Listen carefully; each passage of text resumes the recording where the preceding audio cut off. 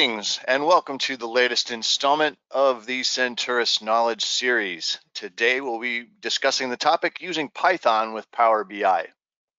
Our agenda today, after some introductions, we'll be having a discussion of Python and Power BI that will include Python basics, configuring Power BI desktop, using Python for data, Python visualizations, and transforming data.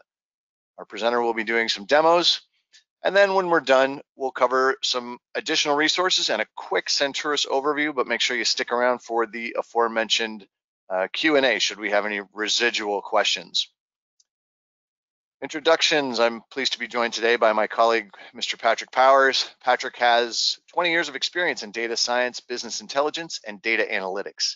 He's a Tableau certified associate and a Cognos and Power BI expert whose product expertise goes back to version 6. He's also versed in Actuate, Hyperion, and business objects, and his certifications include multiple programming languages, including Java and C++, as well as Python, and database certification in Microsoft SQL Server. My name is Michael Weinhauer. I'm a director here at Senturus. Among my responsibilities, I have the pleasure of hosting our Knowledge Series events. As usual, we like to put our finger on the pulse of our audience, so I got a couple polls here for you. Today's first question is, what is your preferred scripting language? To select one, Python, R, something else, or you don't use a scripting language. And I'll close this out and share it. So Python, 38%, about split 10% between R and others, and half of you don't use a scripting language. So this is pretty interesting. Python's a good way to get started with scripting, and Patrick will show you a great way to get started with Power BI. So this should be very educational for you folks. And the second poll we have is, do you create your own advanced queries with M? Please select one, yes or no. For those of you who don't know, you'll obviously answer no. M is the proprietary Microsoft language for that Power BI, Power Query uses to execute queries. I'll go ahead and close that out, share it back. So about a quarter of you do so, and about 3/4 no. It's probably about what I'd expect. Most people don't mess around with it, but there's some people there that are fairly steeped in M. So there you have it. Hopefully that's interesting to you all. Thank you for sharing your experiences and your insights here. We always love getting a finger on the pulse of the audience. And with that, I'm going to hand the floor over to Patrick. Patrick, take it away. Ta-da, it's me time. Welcome everybody. So we today are going to talk about Python and Power BI, as Mike said. Also, Mike, I have a lot to go over today. We don't want to have the issue we had last time, so please make sure you tell me to shut up. So in case I'm not watching the clock closely enough, I want to show you guys everything, but unfortunately we never have enough time for everything. So I do need Mike to make sure that you have enough time for the remaining end stuff today. So just tell me to shut up. I mean, I hear it at home all the time. I'm used to being told to shut up. Let's start with I'll prod you. Let's start with a simple question. What is Python? Well, it's an interpreted interactive object-oriented programming language. Technically, it's a scripting language, but hey, we'll call it a programming language for the purpose of this. Very easy to use. And that's why it's got so much love from people. It is so simple and easy to use. It's just so gosh darn logical. I mean, it really is. Not to mention the fact that you can port it to so many different things. You can port it out to Windows, to Linux, to Mac OS, and it's extensible. You can extend it with C and C++. Now, here's your useless piece of trivia for the day. No, it was not named after a snake. It was actually named after Monty Python's Flying Circus. And if you don't know who that is, well, you've lived a very sheltered life, and you know, I feel bad for you in this way. But when I say it's easy to learn, look, how easy is this? Wow, if I can type today. Ta-da! You just learned Python. Okay? I mean, it really is that easy, gang. So why use it with Power BI?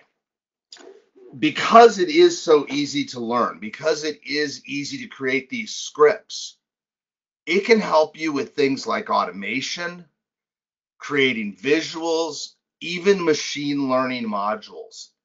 Most people are probably going to use it to create visuals. Same thing goes with R. A lot of people use these kinds of scripting languages primarily for that visualization language, but using Python gives you access to visualizations that may not already be inside of Power BI. And I'm going to show you some examples of that today, and I'm going to show you here on a slide in a second, but I'm going to show you an actual example of something that's not there, not in there. In addition to that, when you use it with Power Query, you can use it for data cleansing, data shaping, predictions, clustering, and this is what Mike was getting at with the poll. Instead of writing M code, you can do things in scripts and combine multiple steps from Power Query into a single Python script. How exciting is that? All right, look, you know how hard it is to make these things exciting, people? Woo! Some basic stuff. You do have to have a base installation of Python installed. Go figure. Most importantly, there are two primary packages that get used. Pandas, which is for data manipulation and analysis, and matplotlib, which is just fun to say, matplotlib. This is the plotting library. This is where we're going to do visualizations from. It's an object-oriented API. Lets us do things like taking tkinter, WX Python, GTK Plus, etc. Once it's installed, we have to configure Power BI, and I'm going to show you that in a moment where you do that. And we can use Python to create data, and that can be either hard-coded or I can connect to a database. Okay? And again, I'm going to show you these in the demos. Amanda, thank you very much. Amanda asked her not a question but a comment saying I'm the most energetic teacher ever. You know, you should see me outside of class. I'm very much an Eeyore outside of class. All right. Plus, it's also I'm on the East Coast. It's later for me. I'm ready to call it a day. We create visuals with pandas and matplotlib. Here's a beautiful line. Look at how beautiful that is. Matplotlib is an open source library, so we can have static, animated, and even interactive visualizations. Things that you don't get out of the box. Or, and you're all sitting there going, well, I can just click get more visuals. Yeah, a lot of those want you to pay for them, don't they? So, oh, look, Matplotlib, open source, free, the magic word for so many of you. Why pay for it when I can use this and write a script? Check these out. These are 3 examples of visualizations that you can create with Matplotlib that are not currently in Power BI. And these are just 3 small examples. If you go to the Matplotlib website, dozens more. Look at this cool image of a brain. Look at these neat things. Okay? That's where you're all going, ooh, ah. So much can be done. Now get back to the right window, you big dummy. There it is. In addition to that, again, it can be used in Power Query Editor. Missing data, pivot, unpivot, column removal, row removal. Instead of having 10 different steps, one script. One script. All that's done with pandas. Okay? There's a nice pandas cheat sheet, and I will actually share that link with you all. Boop. Boop. I will share this into the chat window with everybody. So here's a great cheat sheet for pandas. It's a PDF, you can print it out, but look at everything that you can do here. These are all data manipulations that you could do in a single script. Melting, pivoting, concat, drop columns, rename columns, all of this. Why would you want to do this externally or in a script versus internally? You can combine all this. You can do more testing with it. You can see the results of all these things at once. Just makes it nice and easy and portable. Portability is key here. Time for the demos. Time to see this in action. Ooh, ah. So we're gonna take a look at configuring Power BI, creating data, how to build a viz, and how to transform data. I'm going to show you all four of those. Okay, so let's do it to it. Here's my blank Power BI desktop. After doing an installation of Python, okay, and that's key. You do have to have an installation of Python. There has to be one ready to go. Where did my stupid thing go? The other thing is you do have to have it installed. And when you do the installation, I would strongly encourage you to make sure you add it to the path. There is an option when you're doing the install. Let's see if I can get that to show up here on the screen. There's an option when you're doing the install to add Python to the path. Okay? If you have Python installed, it will prompt you and say, hey, do you want to customize? Do you want to change things? But right here, I would strongly encourage you to check that when you do your installation. Okay. Yes, I'm sure I want to cancel. Once it's installed, once it's in your path, File, Options and Settings, Options. Well, bam. If it's in your path, it's going to pick this up automatically. You're not going to have to worry about anything. Okay? Let's look at this real quick. Detected Python IDEs. You can use an external environment to write and test your Python code. Okay? If installed, it's going to want to use VS Code. And for those of you that aren't familiar, there are differences. There is Visual Studio, which some of you may be familiar with. Then there's also Visual Studio Code, which is a free download. It's a great little application, great little place to write things. If it finds it, it can pick it up. And this gives you the option of copying and pasting code out to an external IDE, testing it, making sure it runs. I can run this without debugging. Oh, look, there's all my stuff. It ran. There's my code. Ooh, ah. And then I can just copy and paste this right into Power BI because I know it works. I know it's good. I know I have no issues. Okay. So Visual Studio, you can all tell that I'm a developer, right? Because everything's in dark mode whenever possible. How do you not live in dark mode, people?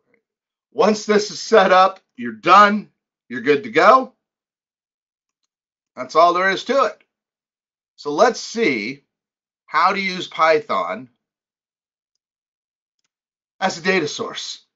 So I'm going to come up here and I'm going to get data. I'm going to go to Other, Python script. Now, I will say this. Please understand,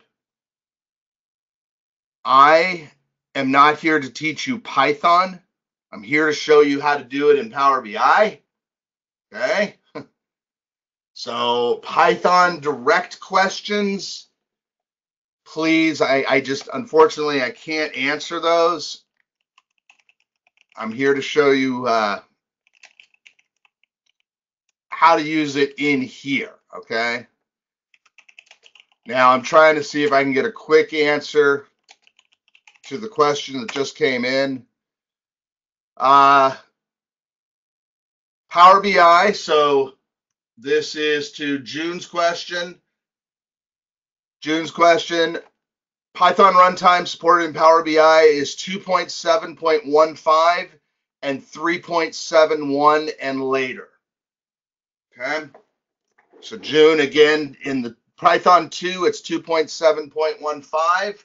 Python 3, it's 3.71. I'm using 3.9 today. Okay. All right, so I'm going to connect.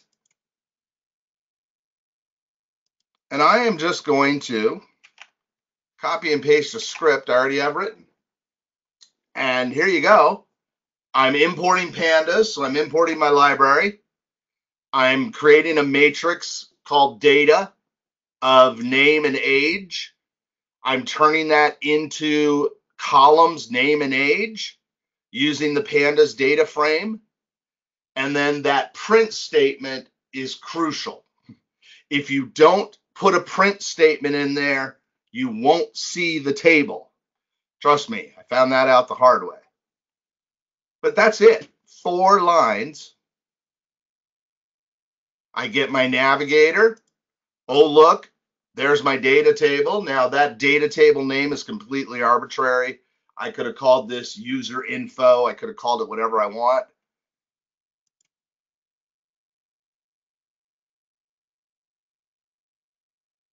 And come on. Uh-oh. Hey, come on. There we go. I sacrificed everything as needed. And now I have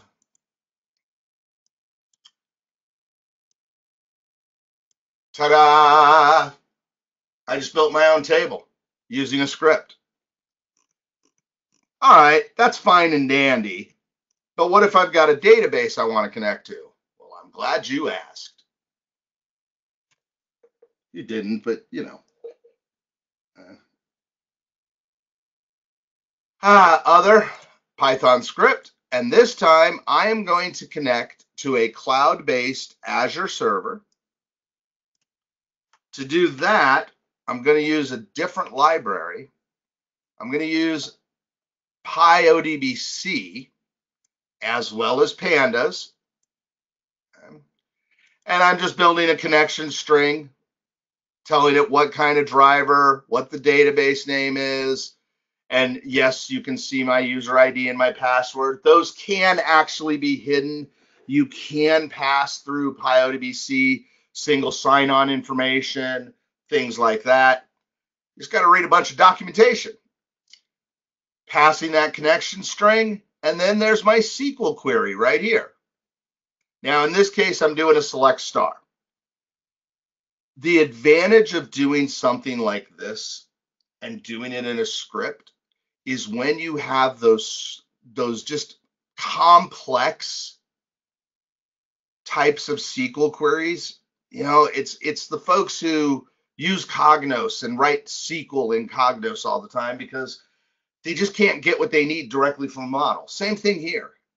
Okay. Hey, I've got 10,000 tables in my data warehouse. I already know which ones I need. I already know which ones. I have a query already written to get me what I need. Great, copy and paste it in here. Do not reinvent the wheel. Okay? One of the signs of a good developer is laziness. And that's laziness by copying and pasting, using existing code, etc. So here we go. Once again, note my print statement. I got to have my print statement. And look at that. Neat. Ta-da.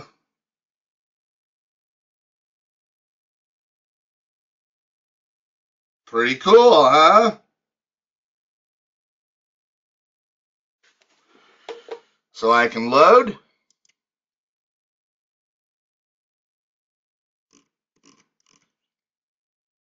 And there's my SQL query. Now, if I want to use this,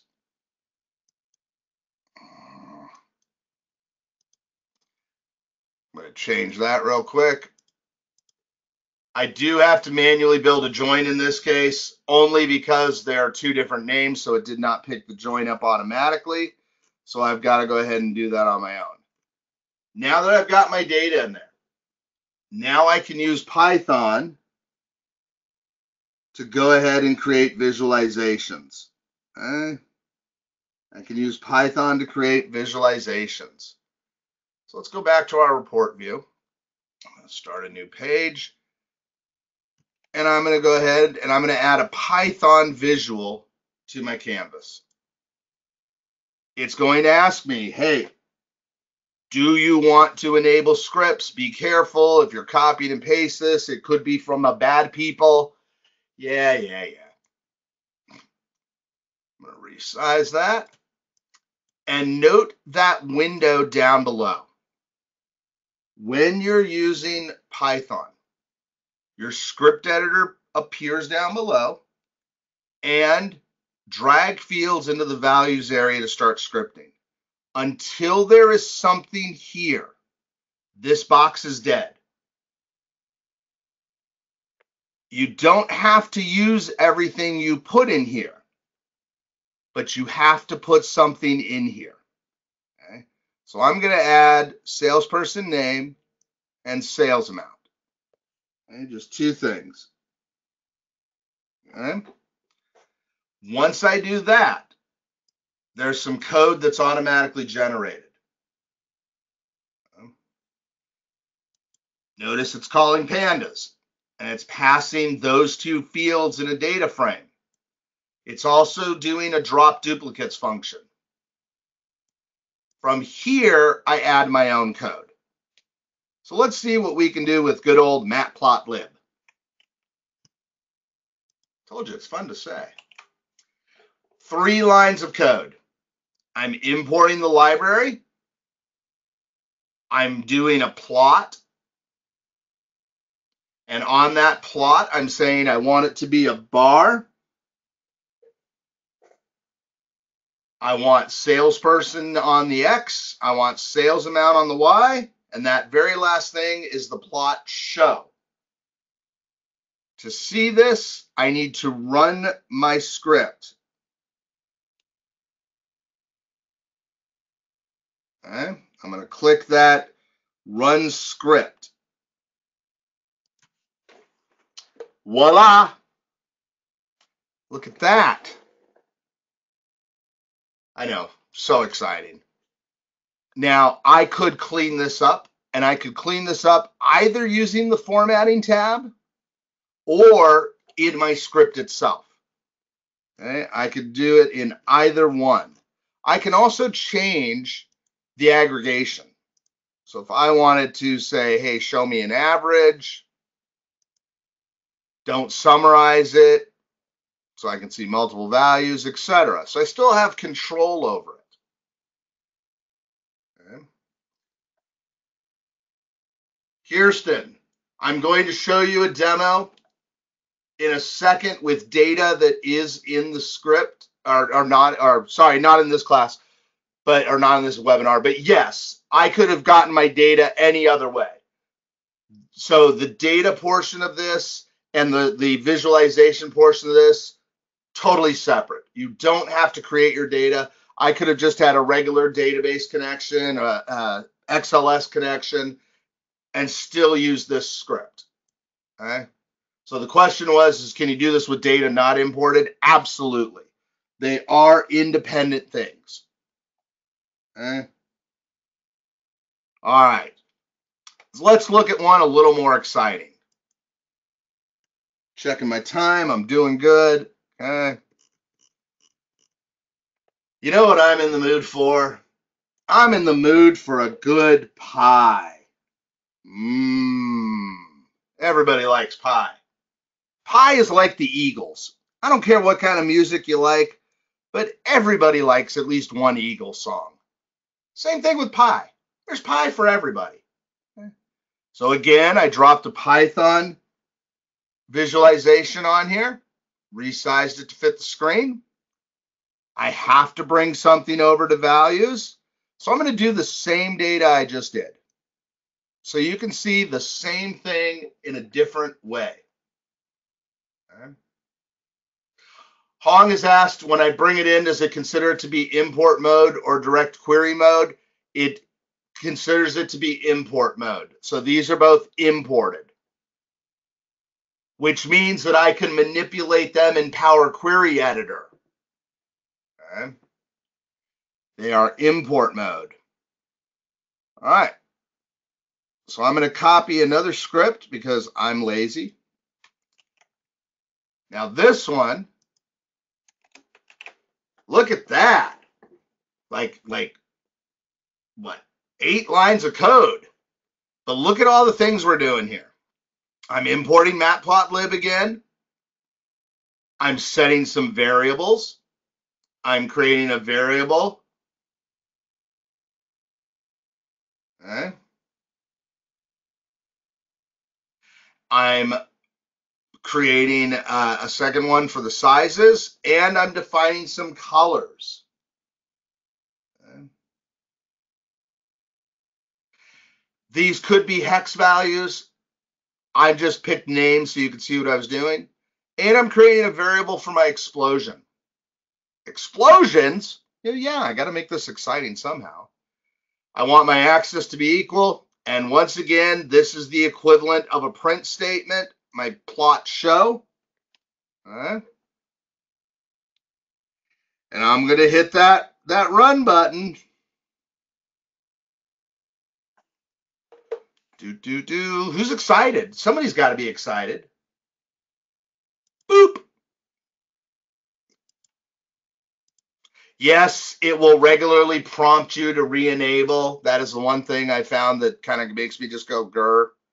But look at that.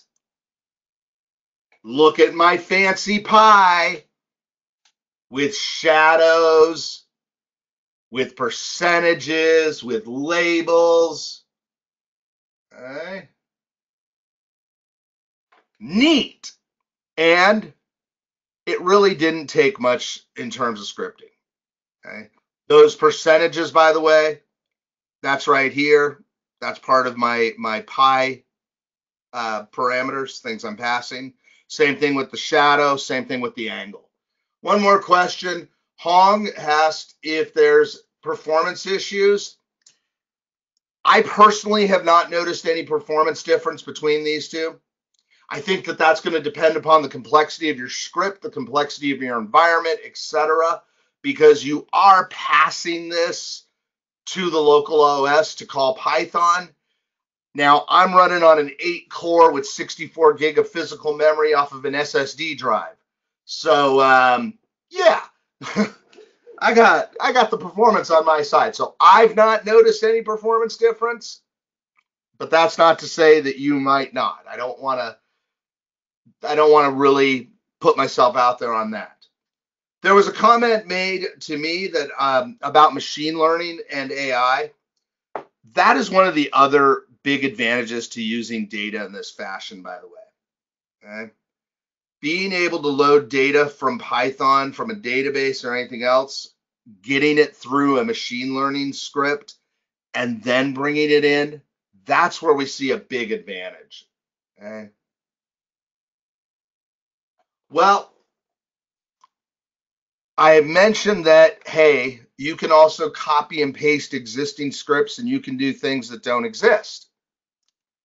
Let me put my money where my mouth is. I'm going to add another Python. Now watch this.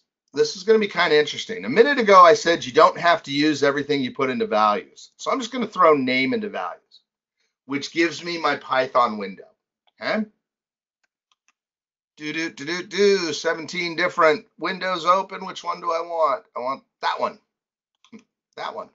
And I want this one. This is from matplotlib. Here is existing code. Okay? It's a sample code. I'm literally going to copy it from matplotlib.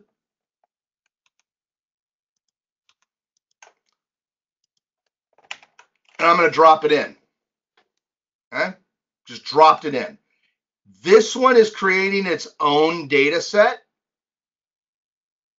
Okay, so I've got a variable called X with these pieces of data, Y, these pieces of data.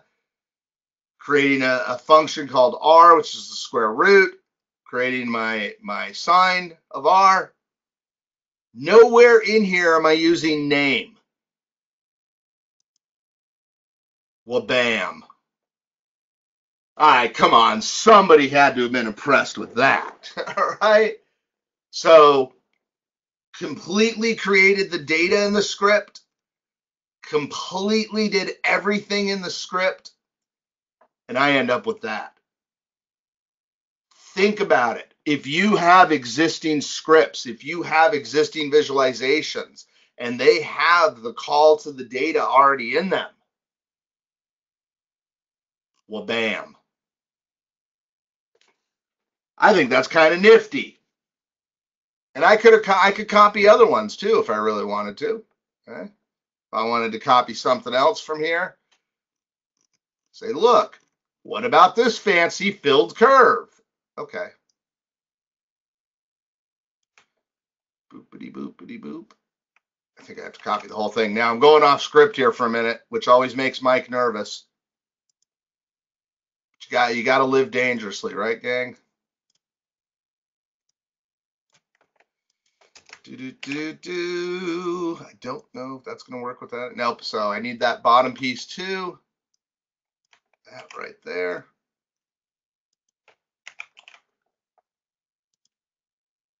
Nope. All right. So that one does not work. I don't have an X defined. I'd have to play with this script and see what's going on. But hey, that one worked beautifully. And I just copied and pasted it.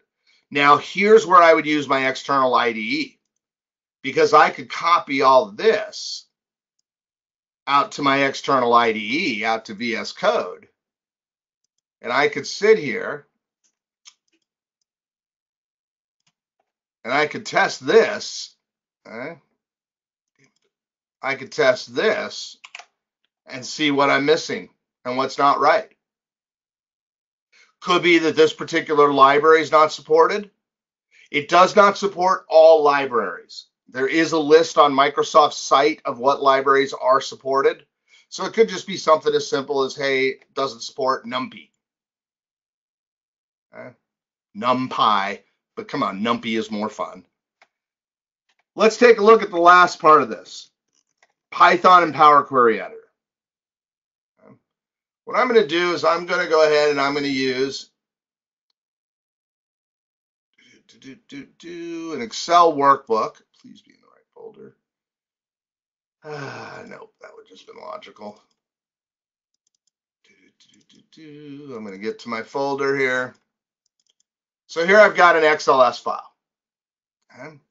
And if you'd like to see this XLS file, because I know you do, it is in some serious need of cleansing. It is not something that could be used right away. Let's take a look and see what I mean by that. So here it is. That's one tab. That's not the useful tab. It's nothing like having 3 different resolutions on 3 different monitors when you're trying to do this. Look at that. That needs cleansing before I can use it in Power BI, right? So I'm going to bring that in. I'm going to bring in the Equipment by Suppliers tab, and I'm going to go into Power Query Editor.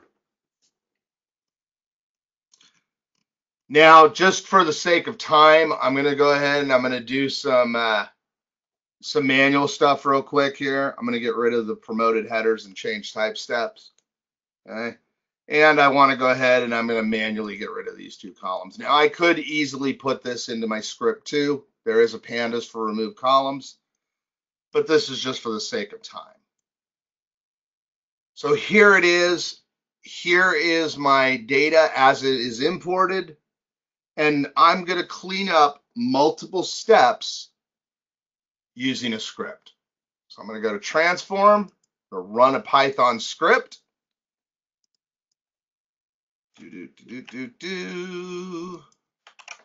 Once again, I'm importing pandas. I'm defining my data set. I'm getting rid of, I'm dropping the first 2 rows. and I'm going to backfill this column. So I'm combining multiple steps into a single script. And again, I could also add a melt step to unpivot this. I could add a remove columns to have gotten rid of columns 15 and 16. All of that. So instead of having 10 different things over here, one script. Once again, it's prompting me about safety levels.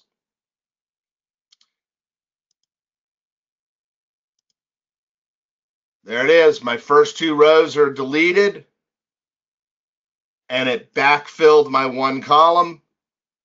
One script. One script. Ta-da!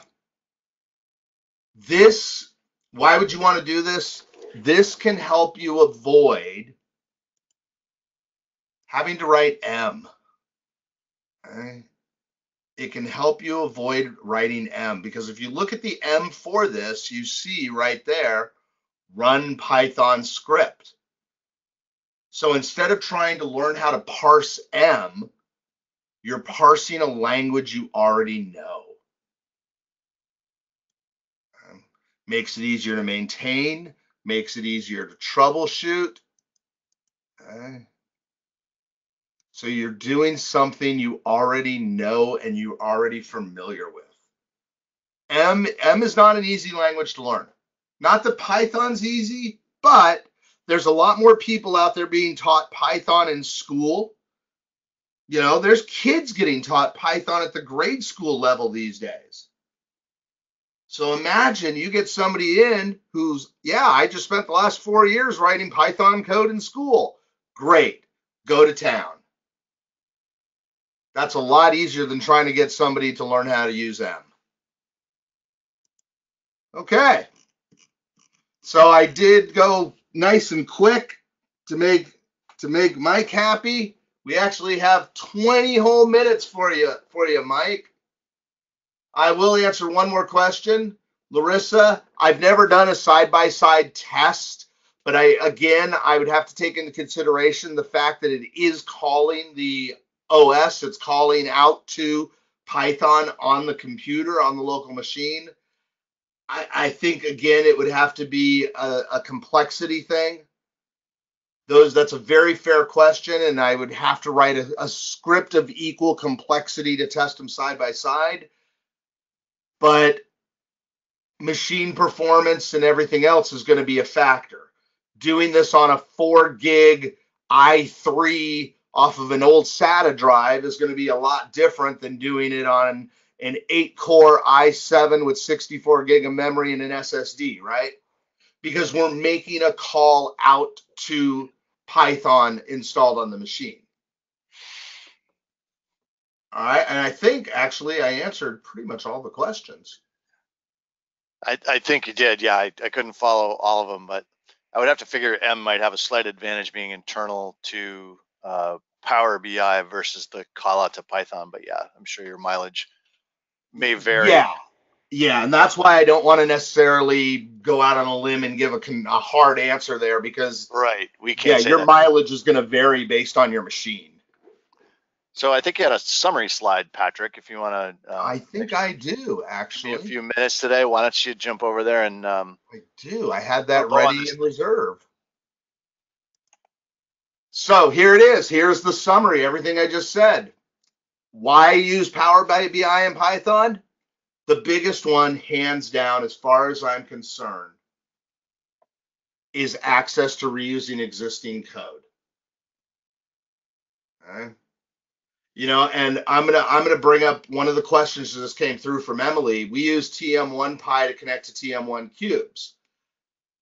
In theory, without knowing a whole lot more about it, assuming that you have a script, you would be able to easily copy and paste that code right into Power BI. Now, I personally am not familiar with any other connectors. You know, there's a lot of different libraries, a lot of different drivers out there. I'm using PyODBC, but gosh, there are a lot of different libraries. Your best place is to go to the Python site where there's all sorts of Python documentation, python.org. I mean, it doesn't get any easier than that, right? Python.org. And here you can see all sorts of different libraries, everything else that's out there. But that is a perfect example, Emily. So thank you for that question because I'm able to use it. You can reuse that code. Okay. Same thing goes with more visualizations. You just saw one in Matplotlib that's not available elsewhere. Greater flexibility from tricky sources. Again, Emily's example of TM1Py is a perfect example of that. Not having to write M. Hey, I've got a new employee who knows Python and knows how to do all sorts of fancy things in Python. Great. Don't have to learn M, can do data cleansing that way. Okay. Pre-existing scripts, everything's out there. There are so many samples out there in the Python libraries in the Python world. Right? So many. It's a wonderful community. It's a wonderful thing. So I'm Olga. Olga asked a question about Python visuals. Do you need a Power BI Pro license for the service? I'm going to defer that one. And Bob, if you want to answer that one, if you happen to know, I do know they are needed for R, but I'm not sure. I'm focusing just on desktop for right now. Okay, so unfortunately, I'm going to have to defer that question. And Mike, I think that's it for me. 15 Great, minutes left thanks. for you. Good. Keep an eye on that question pane in case some more roll in. We can pick them up at the end. Thanks for a great presentation, Patrick. Along those lines, if you want to learn more, we have a great self-paced class that you can sign up for, Power BI and Python, where you can leverage the power of Python scripts within the Power BI desktop environment. In the class, you'll learn how to create and access data for visualizations and transform data through Power Query using Python. It's a half-day course available on demand or can be taught in private groups. Along those lines, we offer a complete spectrum of BI training. If you want to go to the next slide, Patrick, in the three major platforms we support, Microsoft Power BI, Tableau, and IBM Cognos. We're ideal for organizations that are running multiple platforms or those moving from one to another. Patrick, as an example, is very facile in all three of those platforms, and we offer all of the different standard modalities, tailored group sessions, small group mentoring, instructor-led online courses, and self-paced e-learning, and we can mix and match those to optimize for your organization. Got some great additional resources, again, out on Senturus.com. We have hundreds of free resources on the website, and we've been committed to sharing our BI expertise for over a decade. You can also see recordings of Patrick's last two webinars, Power BI Builder and Paginated Reports, and Power BI Data Cleansing and Power Query Editor. So we got a bunch of Power BI webinars and blogs out there, as well as Tableau and Cognos and all things business analytics. So go ahead and check that out. And again, bookmark it while you're there. Upcoming event, we've got two for you. First of all, what's new in Cognos 11.2.1 with IBM's product manager, Rachel Sue. That's coming up on the 28th of October at the usual time. You can register over on Senturus.com at events. And then we're doing a Senturus Analytics Connector presentation and demonstration where you can easily connect Power BI and Tableau to Cognos data and leverage your single source of the truth and governed data. Real quickly about Senturus, we concentrate our expertise solely on business intelligence with a depth of knowledge across the entire BI stack. And our clients know us for providing clarity from the chaos of complex business requirements, disparate data sources, and constantly moving targets in changing regulatory environments. We've made a name for ourselves because of our strength at bridging the gap between IT and business users. We deliver solutions that give you access to reliable, analysis-ready data across the organization, so you can quickly and easily get answers at the point of impact in the form of the decisions you make and the actions you take. Our consultants are leading experts in the field of analytics with years of pragmatic real-world expertise and experience advancing the state of the art. We're so confident in our team and our methodology that we back our projects with a 100% money back guarantee that is unique in the industry. And we've been doing this for quite a while. We've been focused exclusively on business analytics for over 20 years now. We've worked across the spectrum from Fortune 500 down to the mid-market and have solved business problems across many industries and functional areas, including the Office of Finance, Sales and Marketing, Manufacturing, Operations, HR, and IT. Our team prides itself in being both large enough to meet all of your business analytics needs, yet small enough to provide personalized attention.